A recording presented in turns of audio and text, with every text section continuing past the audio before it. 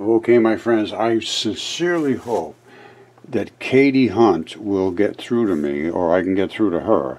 They have a new series, apparently, Wonder Theory from CNN. Welcome to your weekly space and science digest. Many people are familiar with the African roots of the human family tree. That's what's supposedly the theory.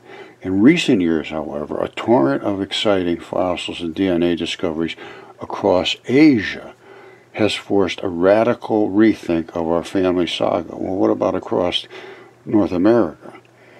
Is there that entire new kinds of extinct humans have been unearthed? Same here, including relatives nicknamed Tiny Hobbits and the Burly Dragon Man, as well as 3 little pigs painted on a cave wall that turned out to be the world's oldest figurative art.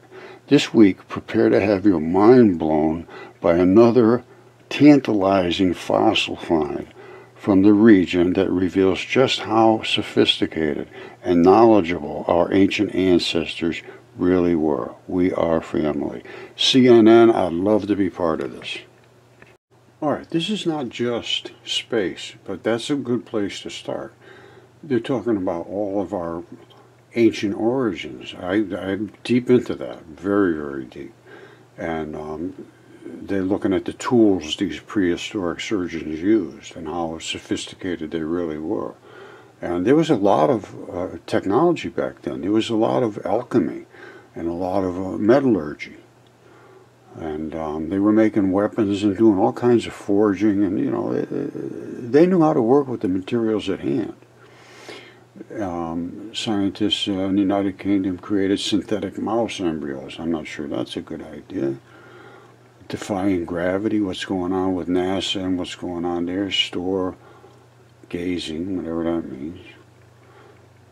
This is a big, gigantic iceberg that they think could fall into the ocean, raising the levels. And we dive into these engrossing stories. That's what I want. Giant space tarantula. Waste not. Human poop is a vastly untapped resource. Did you enjoy the newsletter? Yes, I did, and I would like to be part of it, CNN. Please. Thank you.